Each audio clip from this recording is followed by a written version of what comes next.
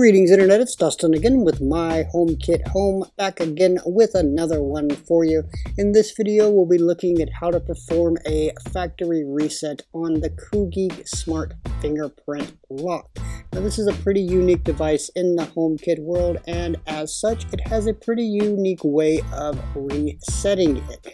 So what we'll do is we'll look at how to remove it from your HomeKit setup, and we'll look at how to perform a soft and then a hard reset of the device. So let's get into it.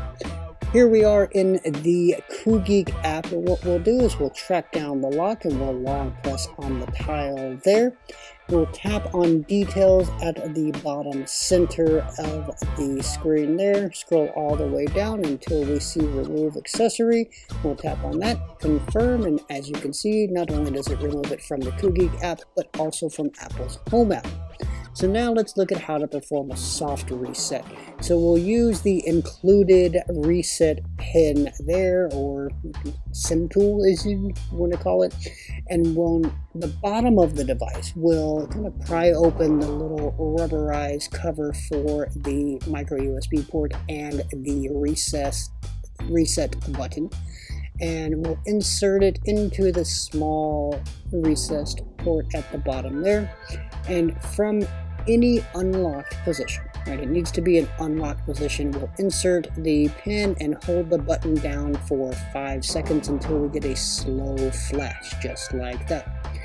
And once we've got that slow flash, that means it has been removed from HomeKit, so we can re-add it. So this is useful for any troubleshooting that you may need to do.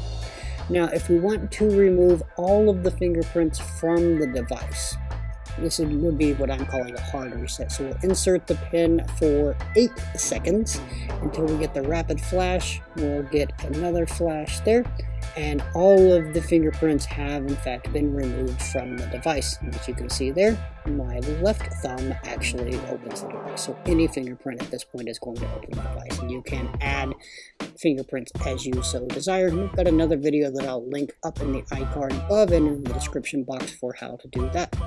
Well, that about does it for this video. If you found it useful, please give us a big thumbs up.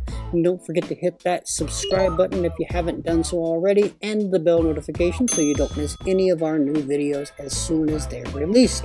Well, that about does it for this one. Until next time, this has been Dustin with my HomeKit Home.